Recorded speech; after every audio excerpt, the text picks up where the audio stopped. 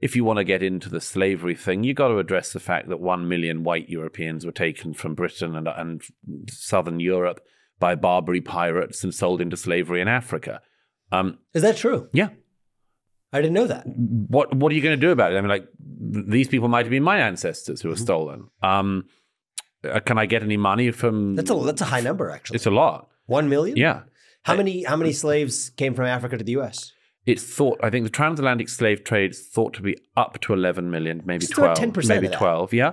And a much larger number, perhaps 18 million, were taken east from Africa in the Arab slave trade, which ran much longer. And the interesting thing about that is... The Arab slave trade had more traffic. Yes. From Africa. From Africa, sold by Africans to Arabs. Interesting. And you know why we don't hear anything about it?